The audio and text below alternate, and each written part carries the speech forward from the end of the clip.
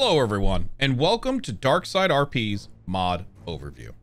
Today, we'll be covering a few different topics. First up, melee combat.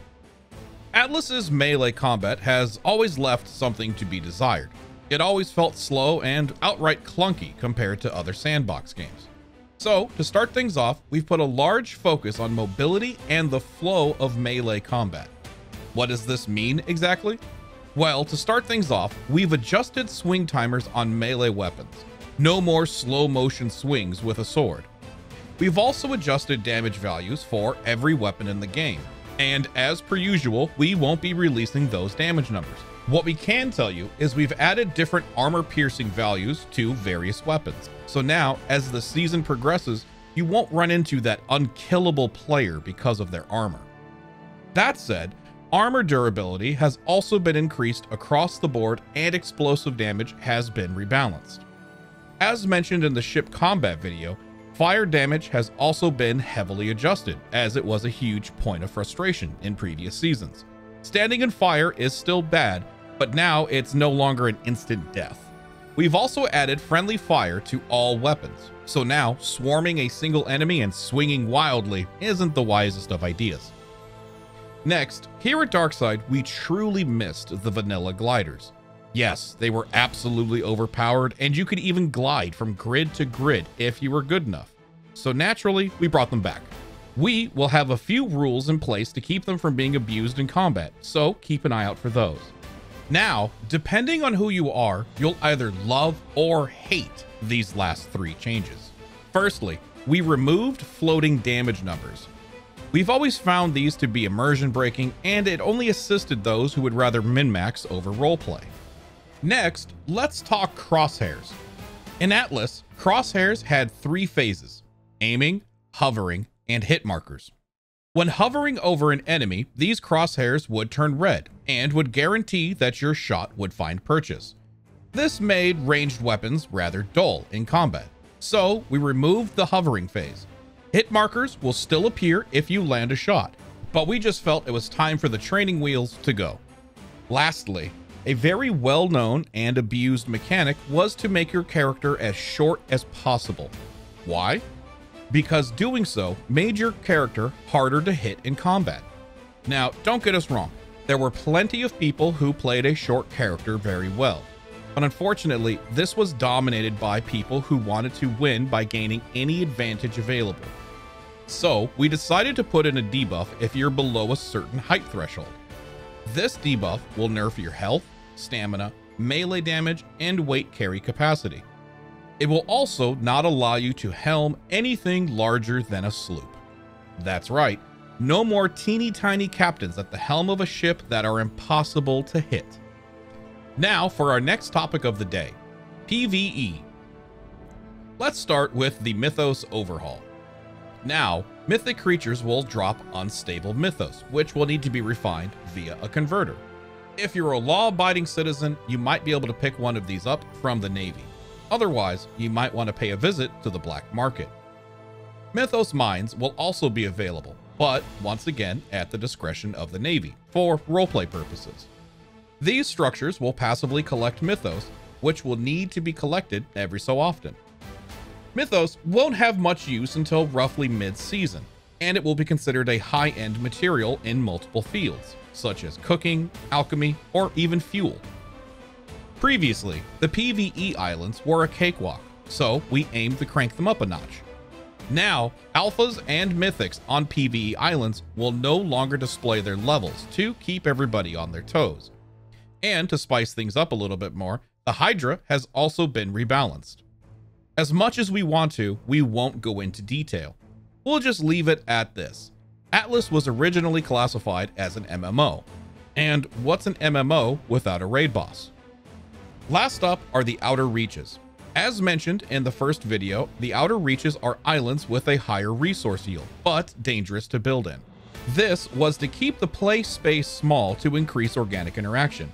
So, this go around, we actually made a storm, and it's proven to be rather deadly. With that said, let's change topics. Roleplay tools. In this section, we'll be covering a few of the many items that are designed to purely enhance the roleplay setting. Let's start off with something fun. Spotlights. These are exactly what they sound like. Spotlights can be used to enhance a variety of situations, such as that play you're putting on, or even searching the waters for wayward sailors. Last season, it was brought to our attention that we have a handful of members who suffer from epilepsy. With this in mind, we made sure that when these are pointed in your direction, it will not yield a blinding light, but instead will offer a soft, diffused light. Next up are the marketplaces. These shop stalls can be placed anywhere you'd like and can be stocked up with your goods to sell. Passers-by can shop these and purchase your wares even when you're not around. Set up a few of these in your marketplace or even your docks to earn some coin while you get some rest. Shop stalls will also be placeable at free ports through roleplay. With free ports being such a huge point of foot traffic, these will be an asset worth obtaining.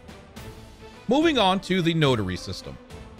This includes a fair amount of items that will enhance your roleplay through documents, letters, and journals.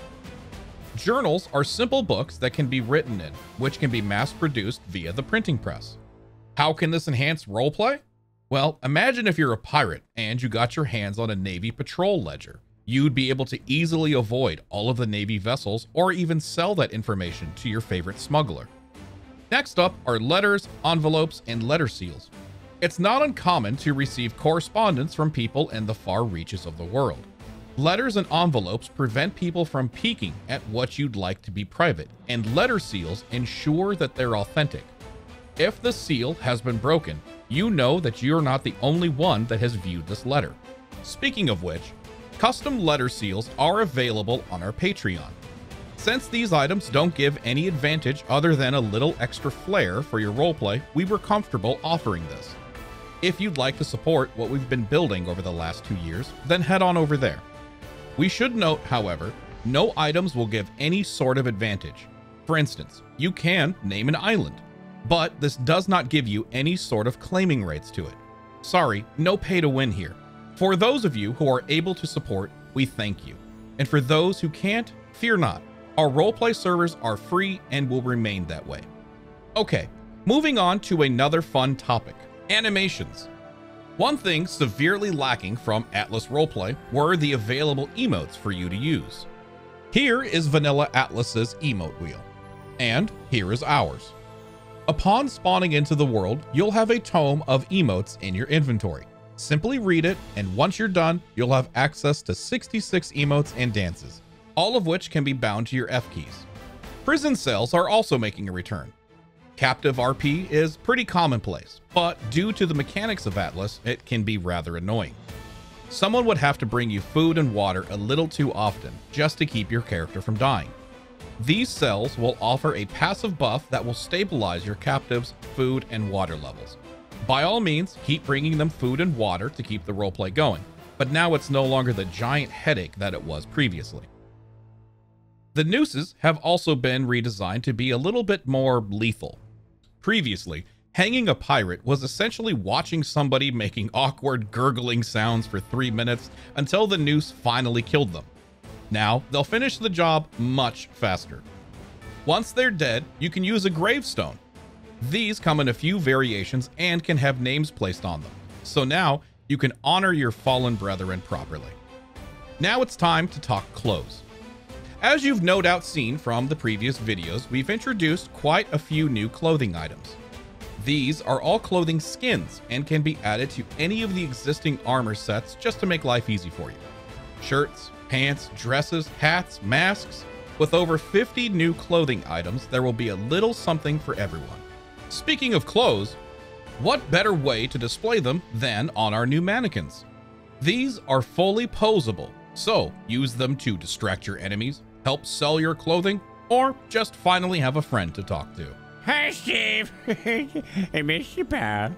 Last up for this topic, let's talk about something a little bit more surreptitious in nature. In previous seasons, smugglers had to get pretty creative when it came to their roleplay, and we thought we'd offer something to assist. Introducing Smuggler's Doors. These blend seamlessly into your ship or structure to help you smuggle and hide your goods. Now it's time for the last topic of the day: homesteading and medicine. These two civilian staples have entirely redefined our Atlas 5.0 overhaul. Our homesteading skill tree has now been updated to include 4 branches: farming, cooking, mixology, and alcohol production. Farming, while simple, is critical to the cooking and medical systems. Crop cultivation has been significantly expanded, and players will find that they can now grow the majority of native herbs, fruits, and vegetables. Additionally, there will be new exotic seeds that are necessary for some of the cooking and medical recipes. Some of these plants will be considered contraband, so be careful on who you buy your seeds from. Cooking, on the other hand, has been entirely rewritten into a more complex and immersive system. Players will now find that recipes take a few more steps to prepare, but this will allow for prep cooks to help head chefs with their daily work without having to invest their entire roleplay into cooking. Let's give an example recipe: beer braised ribs. You'll need flour, barbecue sauce, and a spicy herb blend from your cooks. Then you'll need beer from a local brewer, and lastly, some rib meat from a farmer that specializes in domesticated animals. Most players will be able to get by with just a couple basic meals to sustain their needs, but many will find themselves searching out the best chefs on the siege to prepare the mightiest of meals. These high-end meals will not only top you off and fulfill your vitamin needs, but they will also grant you a buff that will reduce your need to eat and drink for a bit. Now, what is a pirate server without a solid alcohol system? With our new brewing barrel, you'll be able to ferment alcohol using yeast and various resources to create tons of authentic recipes that will definitely wet your whistle. But if wine and beer aren't strong enough for you, we also have a new distiller. In a 2-step process, skilled distillers will be able to run fermented mash through the distiller in order to produce bottles of hard alcohol that will definitely pack a punch. To top off the system, mixologists are able to create cocktails using various alcohols produced by the brewer and distillers. With over 300 new recipes, homesteading has something for everyone. Now, onto medicine.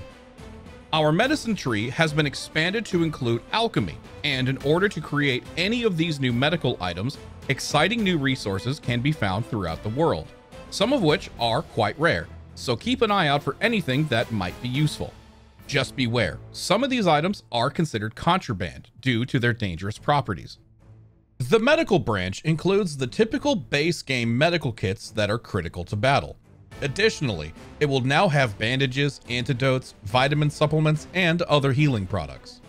It will include various props and potions to help expand your roleplay as a doctor and as a patient, such as a prescription bottle that can be labeled by your doctor, or some potions which just add some fun visual effects. From here, players can choose to expand their knowledge and learn potion craft, which helps provide helpful buffs and benefits, or toxicology, which allows for the creation of maladies and poisons. Keep in mind, while toxicology can help aid you in your endeavors by weakening your enemies, many of these fatal products are considered contraband, so crafting or possessing them is considered illegal. Still, isn't a little risk worth it sometimes? Now, we should warn you, this season it's going to be very important that you get your potions from a reputable source, because alchemists will be able to dye their creations and tag them with their own custom information. This means what you're drinking could be anything out there. And that'll wrap up the mod overviews for 5.0. We're aiming to have a soft launch on March 9th, and barring any critical errors, we'll be officially launching the season on March 11th. Make sure to sign up at DarksideRP.net, and we'll see you soon.